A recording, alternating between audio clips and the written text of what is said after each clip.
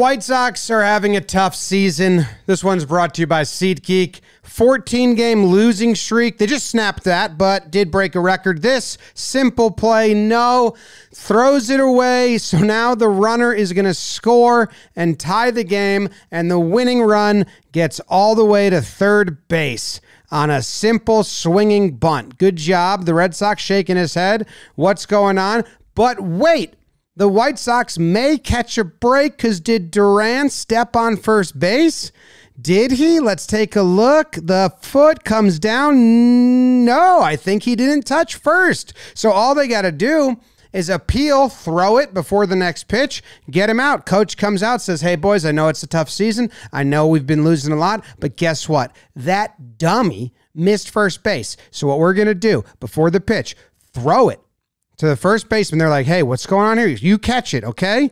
All right. He says, sure thing, coach. He's going to throw it. I'm going to catch it. Here we go. We're going to right this wrong. We're going to get it out. Okay, steps off, throws. Oh, he runs home. Oh, and they threw the ball away. Oh, my goodness.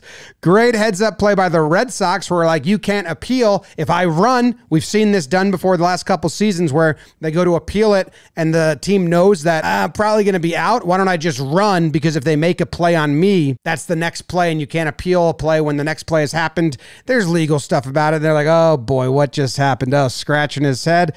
Not good, huh? Here's what happened. The coach was like, ready, set, go, go, go, go, go. And they just threw it away. So either way, he probably would have scored because he just threw the appeal throw away. I thought it was because Vaughn was maybe like getting ready to throw it home, but no, he just yanked it. So Duran scores. This dude is like, what the hell was that? Scott, even if he did not touch first, we can't replay it.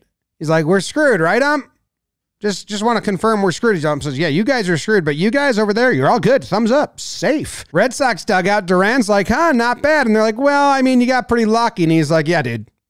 Got pretty lucky. This one was brought to you by SeatGeek. Use code Jomboy10 for 10% off any tickets on SeatGeek, whether you're a new customer or not. Jomboy10 will get you 10% off. Go see some baseball, some good ball. So careful. Some teams are not good.